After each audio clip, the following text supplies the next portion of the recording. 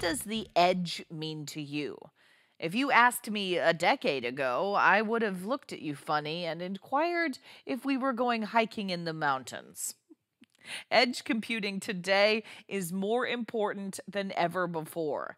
The edge can now be near, it can be far, it can even be intelligent. Even better, we can now do machine learning on the edge. And that's exactly what we're talking about today. Hi, I'm Amelia Dalton, host of Chalk Talk. Edge machine learning is a great way to allow embedded devices to run applications that can collect sensor data and locally process that data. In this episode of Chalk Talk, Clark Jarvis from Infineon and I explore how the Imagimob Studio, ModusToolbox Software, and PSoC and AURIX microcontrollers can help you develop a custom machine learning on the edge application from scratch.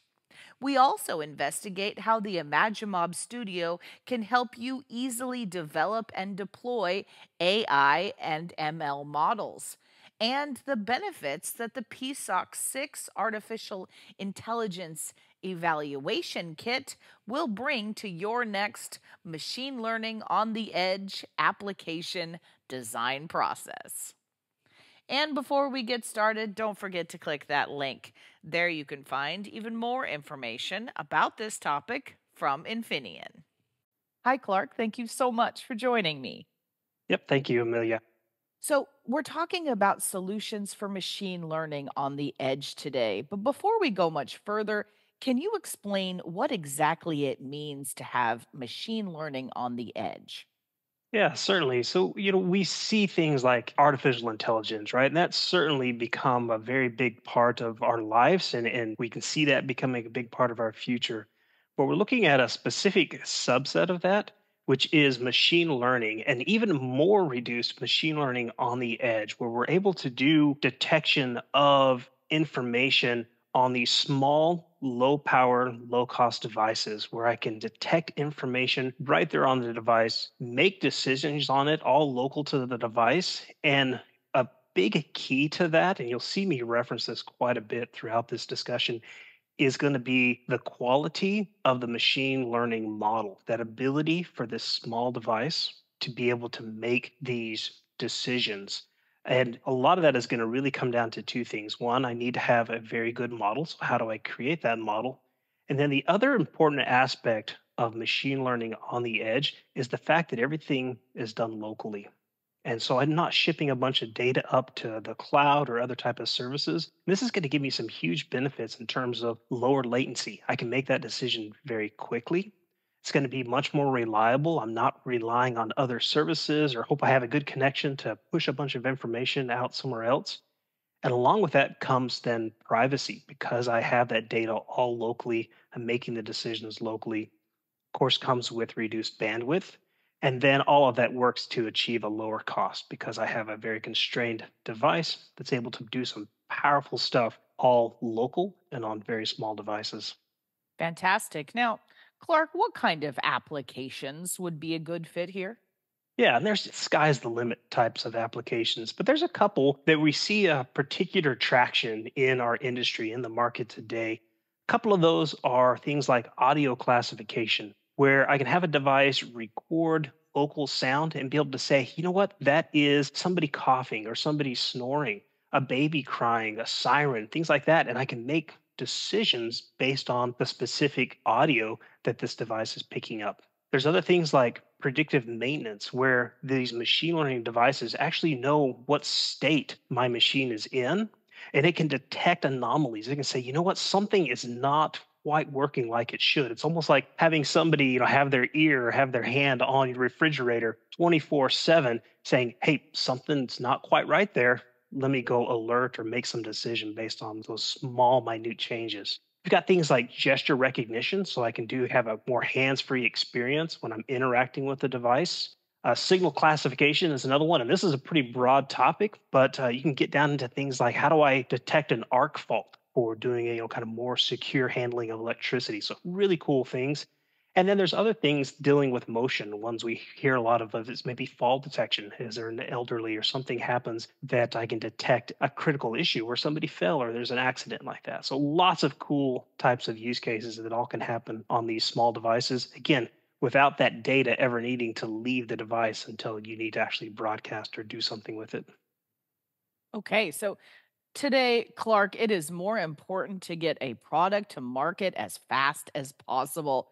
So, can we do this with a machine learning on the edge application?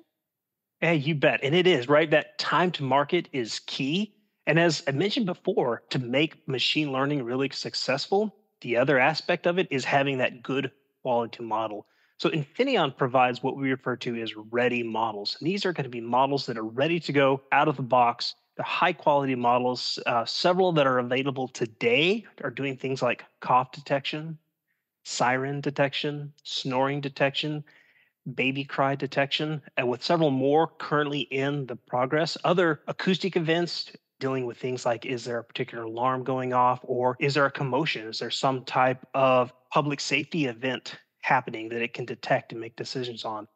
Then we can also get into some of the radar type applications where we can detect what is the surface that the radar is picking up. So we think things like the robot vacuums. Am I on a hard surface, a carpet surface? And we mentioned before the hand gesture recognition. So I can detect various gestures completely hands free. So those are the type of ready models that are available today for the Infineon PSoC 6 devices, as well as some that are coming soon. And to get a product to market very quickly, where all a developer needs to do is then add in some of that business logic. Like, what do I do with that decision that's made and get a product out very quickly with a high quality production ready model? So, do you guys offer options for a more customized solution? Certainly, right? And this is going to be much more the traditional flow of developing an application, particularly as it applies to machine learning. So Infineon has two main products that I'll talk about here. The first is ImagineMob Studio, and the second is Modus Toolbox. And this is going to create a seamless model development and deployment environment where I can use the ImagineMob Studio to develop the machine learning itself. And it's got various capabilities and tools integrated into it, all about making machine learning development easier for creating the edge AI models. Then you get to the actual development side of it. So I've got that model. I now need to go create applications around it and get it to do things. And Modus Toolbox is Infineon's modular development ecosystem. And these two pieces paired together provide a platform to go create and deploy these machine learning models to devices like the PSoC 6, which is an ultra low power dual core architecture, or even the recently announced PSoC Edge devices, which is Infineon's next generation of machine learning enhanced products. Additionally, there are workflows available for the RX TX3 devices from Infineon that pair the ImagineMob Studio and the RX Development Studio together. Fantastic. Now, can you walk me through the development flow for both of these solutions? Absolutely. So, at a high level, we start with collection of data, right? We've got to have a good set of data that we're going to work with. So, we get to use real hardware to collect and effectively stream that data into ImagineMob Studio. And once that data is available, we can do analysis on it. We can go create and train the model itself. And then with that model, we then start to optimize it to get it appropriate for running on these small edge devices. So now with a optimized model, we move over into the development workflow side of Modus Toolbox, where we get to add the business logic, right? When I make this decision, when I have some type of an inference that's made with this machine learning model, I get to go do something with it. And then after that, deploy it to the product to get it back onto the hardware into an actual product. Okay, so Clark, what are the benefits of using ImagineMob Studio? Yeah, and this really comes down to, as we discussed several times, we've got to have a high quality model. And part of that is the ability to be able to collect valid data and to be able to analyze it and properly. And so that's going to be a couple of the things that are critical about ImagineMob Studio is being able to collect and annotate so that I can refer to it later. I can annotate this data to say this is what this event was happening, and that's going to feed into the training that happens later. We can manage the data. Do I need additional data sets being brought into my application, or do I need to somehow process and filter the data to make it more suitable for training my model? And then it comes to the actual model creation itself, where I'm actually building and training the model so I have a high quality model. And to ensure that that model is what I expect it to be, there's various tools and capabilities to be able to evaluate, is this the best fit model? Are there other optimizations that I can make to it to ensure that it is going to meet my needs? And then once we have that model, a critical part of this, particularly as we talk about these edge devices, is making sure that I can optimize it, I can quantize it, I can get it to fit into my particular use case, into my particular device without sacrificing performance. And so those are going to be the critical features and capabilities that come as part of the ImagineMob Studio development platform. As we look at ImagineMob itself, so ImagineMob is an Infineon technology company, and it is Infineon's solution for being able to easily develop and deploy AI ML models. And there's a big key aspect to this. We talked a lot about the privacy of the data on the device itself, but that same philosophy extends to the product ImagineMob Studio as well, where your data is your data. You own that. You own the data that you collect and the abilities that you have to be able to process it, to create models around it, and it's not utilized or shared with any other applications.